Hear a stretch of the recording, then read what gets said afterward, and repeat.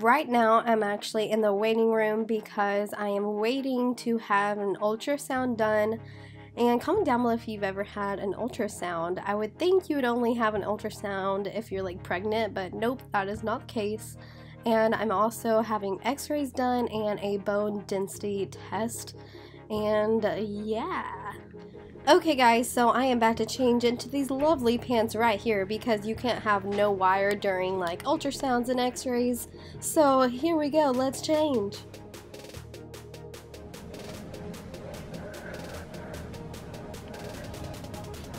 Oh yes guys, this is the new fashion.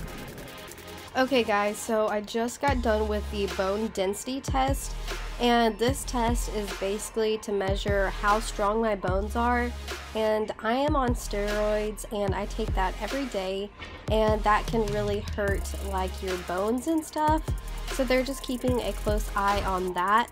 And then I did an ultrasound, and man, the guy that like did it was like pressing down like so hard, like I can't even explain it. But yeah, it wasn't too bad, so I just wanted to kind of give you guys a little update. I'm in like a secret waiting room, so yeah, it's pretty lonely back here, guys. So guys, I kind of was just thinking how crazy it was because the last time I did all these tests was like pre-transplant, because you have to do everything before transplant to make sure everything is good. And I just remembered like I couldn't even barely make it through these tests because I was coughing my guts out, like just like laying down on the ultrasound table, like I was coughing up mucus. So it's just crazy to think like where I am now and like how good I'm doing, I guess. So I'm just very thankful. Okay guys, so I am back here at labs, and my last thing to do is a PFT test, and then I take like a breathing treatment. Then I do another PFT test, and then I have to do a dreaded artificial blood draw. A lot of people dread this because it's literally like a shot in the wrist is where they have to get the blood. So it is very painful, and of course I've done it and like had it done before. So yeah, not looking forward to that. However, this guy usually gets a pretty good stick on me, so I actually requested for him to do it if he was here.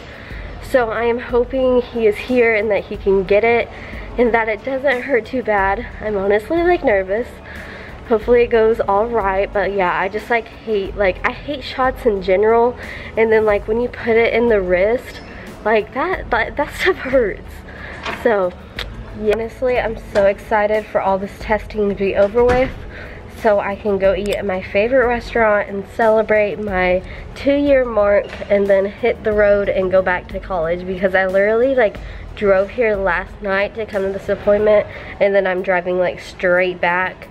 So yeah, I'm not really doing anything in my hometown. I'm just going straight back to college because I have exams this week, so today has just been like added stress, and I'm not looking forward to those exams. So hopefully I can finish up this appointment and hit the road. So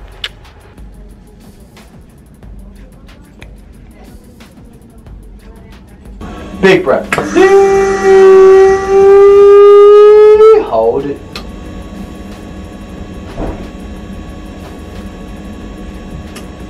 Blow it out. Oh, mouth off, good job.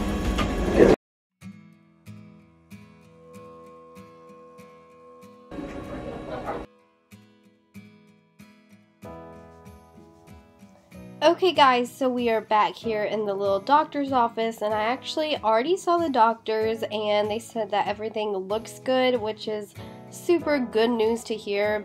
Basically my biggest thing I have to deal with is my kidneys and making sure I drink enough water. And I also wanted to tell you guys that it took 3 times to get the arterial blood draw, which was not... I was not happy, so what you gonna do about it? So yeah, I'm about to get out of here.